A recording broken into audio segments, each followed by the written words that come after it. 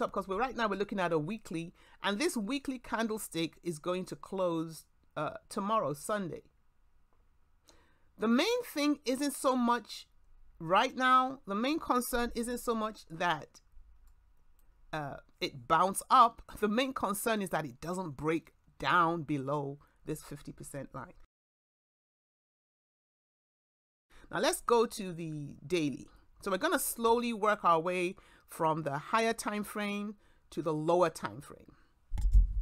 Slowly. And so what we're doing when we do that is we're zooming in to get a better picture of what's going on. All right, so we've looked at the weekly, and we've seen that it's important that we do not break below. I'll pull it in first. It's important that we don't break below this 50% Fibonacci number. So this is this middle, or this upper yellow line. Once we break below that, guys, then it's looking like we're moving into a reversal situation as compared to just a mere retracement. Remember, retracements are healthy. We want to see retracements when we're trading. It's, you know, the stocks or the coins taking a breath before they continue the trend, the direction in which they were before the retracement. We don't want too much of a retracement, which is why we don't want to drop below the 50. So if we increase this daily chart, let's look at the daily. Over the past, I would say this is 7, 8, 9-ish days, Bitcoin has been trading between these two levels, the green and the yellow. So that's between the, I think that's the 31.2% Fibonacci level and the 50. That is good, because what's happening here, I'm going to draw a rectangle. So what's going on here is this downward trend has been stemmed. Very good. Bitcoin was just shooting down day after day after day, and it's stemmed, and we're in a period of consolidation. That is actually good, because we're not going down. As you can see, we're not breaking below the 50%. That's a good sign. We're hovering above it. It's too close for comfort, but it's still better that we haven't broken below it. So this is a good situation. Now we're going to, this last red candlestick is the candlestick for today, Saturday. It's important to pay attention to what happens to Sunday's candlestick, guys. What's going to happen? We need a green candle. We really do. If we don't have a green candle, then we just want it, basically whatever candle we get, we don't want it to break below. And so we have looked at this. This is a 1 day, this is the daily. So this is the daily, and we see that Bitcoin, the downward trend has halted. That is good. So let's move on. Now we're going to go down to a smaller time frame, which is going down will be the 4 hour.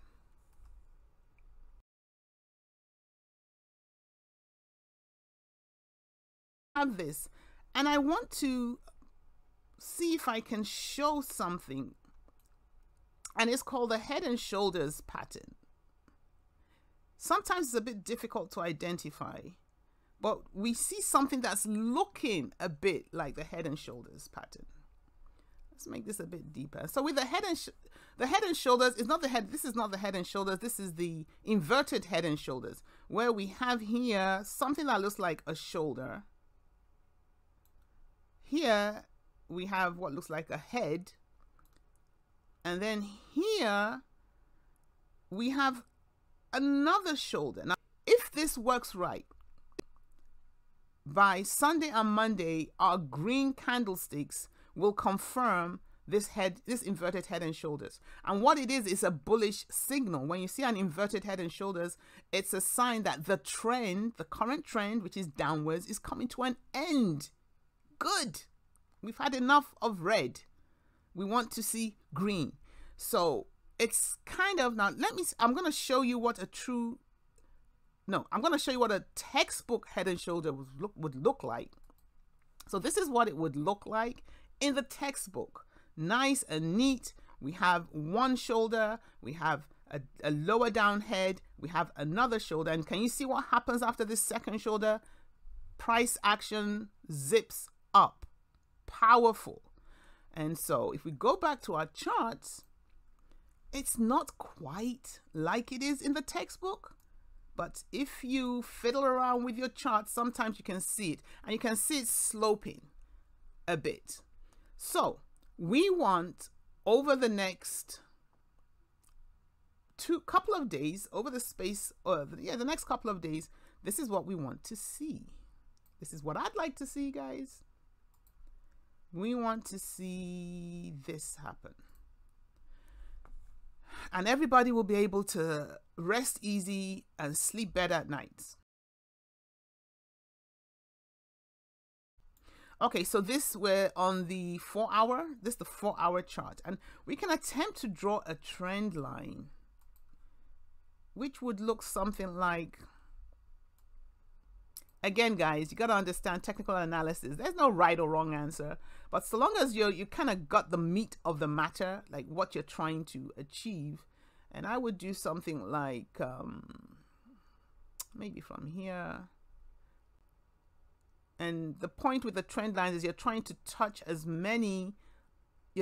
make your trend line touch as many of these candlesticks as they can.